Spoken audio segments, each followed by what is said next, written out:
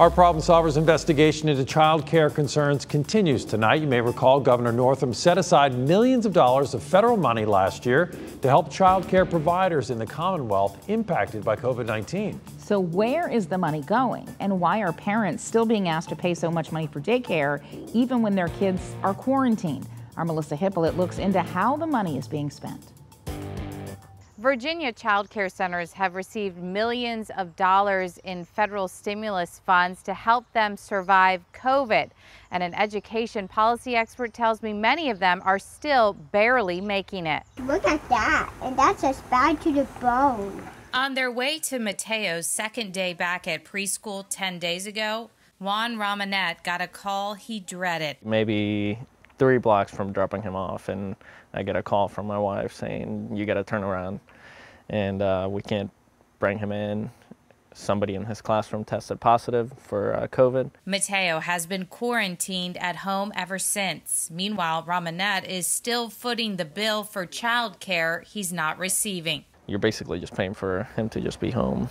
Where else do we pay for something that we don't actually get the benefit of the service?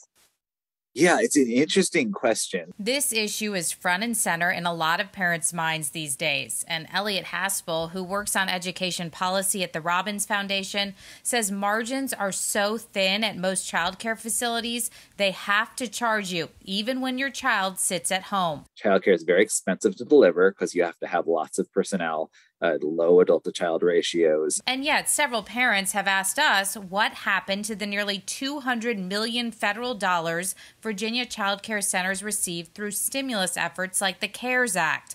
Why can't daycares use those dollars to offset quarantine costs to parents?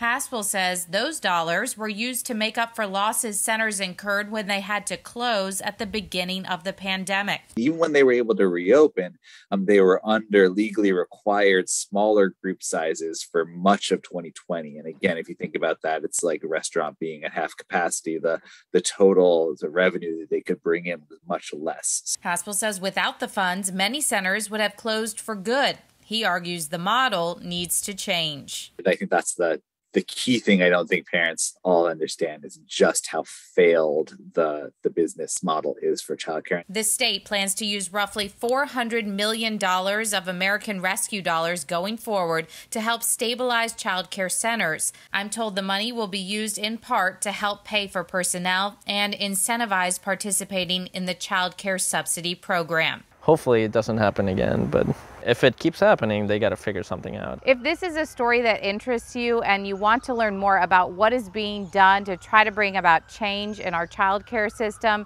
visit this story on our website, WTVR.com. We have provided a link there to something called the Virginia Promise Partnership. That is a coalition of folks who are trying to come together to advocate for change. Working for you, I'm Melissa Hippolyte for CBS 6.